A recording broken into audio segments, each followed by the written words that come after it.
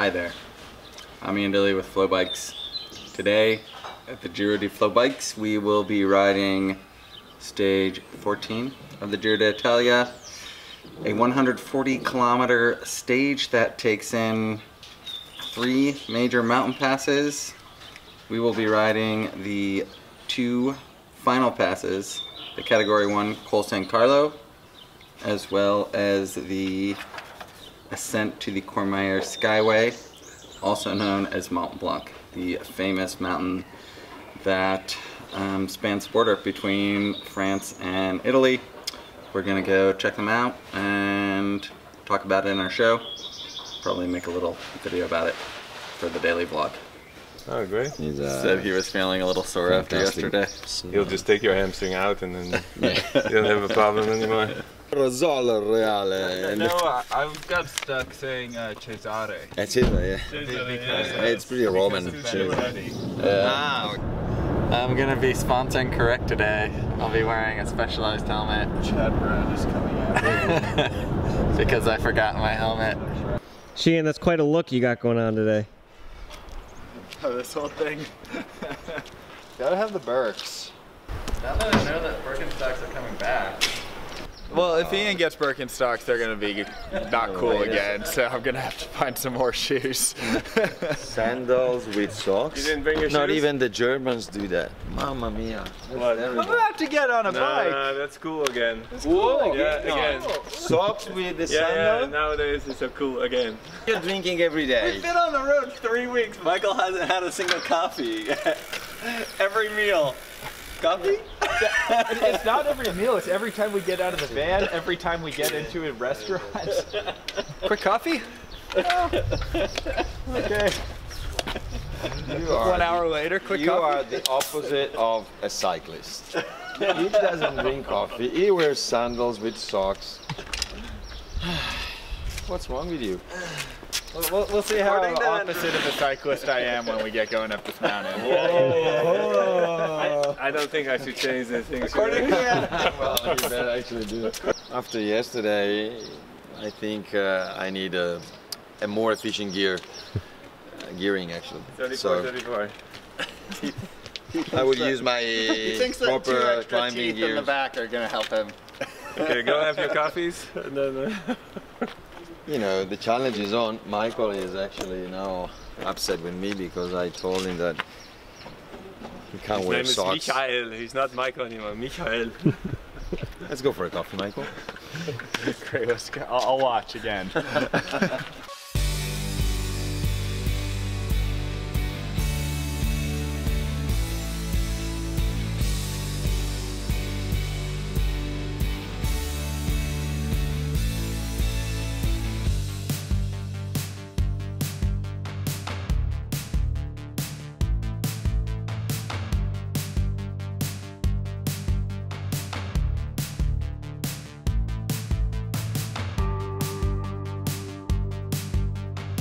In case you haven't noticed, Sheehan is doing intervals, literally riding circles around us.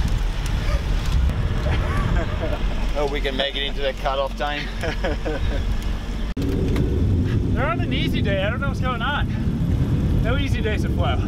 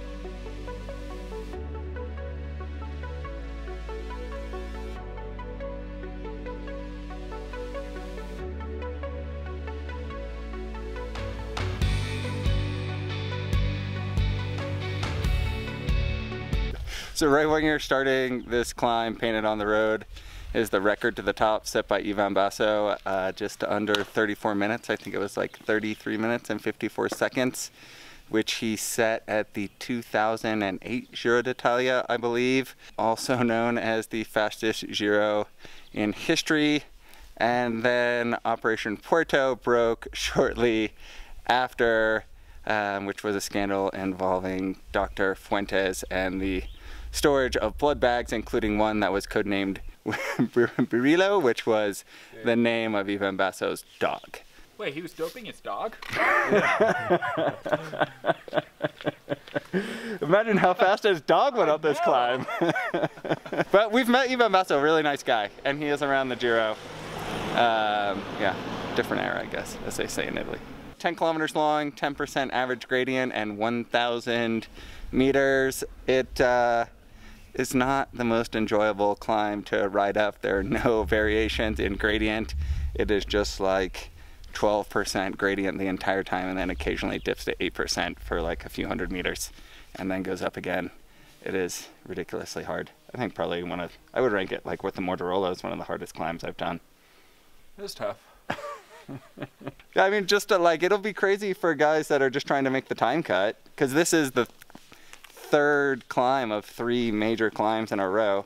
There's 14 kilometers of flat in total in the 140 kilometer stage, 14. And yeah, just to get to the top, you're doing, or I was doing like 250 to 300 watts for an hour just to make it to the top in your easiest gear. So I can only imagine what the domestiques are gonna have to do tomorrow just to make the time cut.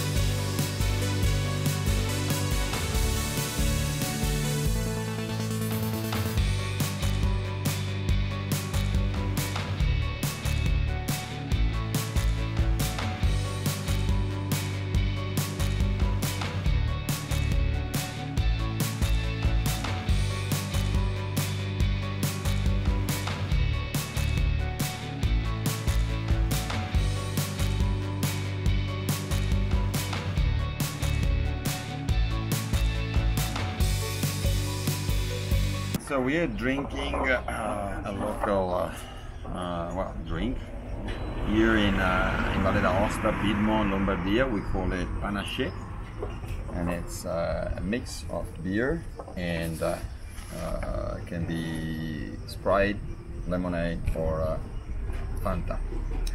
So depending on where you are in the north of Italy, you have different names. Like on the Dolomites, you do it with Fanta, and you call it Radler. Sounds German. Radler. When you are in my region or Piedmont, well, you usually do it with what? Oh, I thought this was lemonade, but this is tea. That was a bad mistake. You don't do this and this, alright? Got it. Don't do it. No, I thought it was like lemonade. I didn't even see tea. Ah, birra and tea. No, let me see. I can keep it. Oh, Andrea, I think this is the second time this trip that a stranger has picked Ian's bike over yours. I didn't see that happen, really. His own son actually picked my bike. No. That did happen. Wait a second. The guy took a picture of my bike first. Then he felt the pressure, so he had to take the picture of your bike as well. When he says the guy, he means the 8-year-old boy who Andrea then started harassing. Hey, you like the Italian bike better, of course, right? I think he got confused, and at that point he got confused. You know, but I can go and talk to him. Yeah, we might need to do an online poll. All right, we'll post a quick clip next that showcases Andrea's bike and Ian's bike. Leave a comment on the video and let us know which bike you think is better.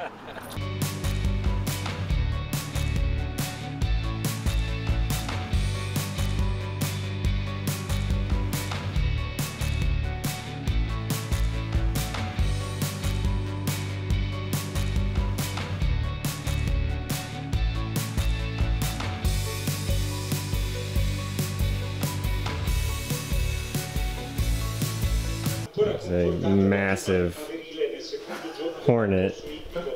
First he's in this window. Tried to shut him in, but he got out in the last second. Now he's angry. Può causare anche problemi. Vai, corri. This is Sequatch. You'll be fried venison. You are so cruel. And look at you! You're like a baby! Mamma mia. We are upgrading the drinks for today's show. Michael's going full wine glass for the shoot. Behind the scenes look, I didn't actually drink the sprints yesterday. What's your new rule? You only drink things that you're interested in? Yeah. Although that's falling down a little bit. Just, hey, random glass of red wine. Any red wine will do. Something somewhat nice.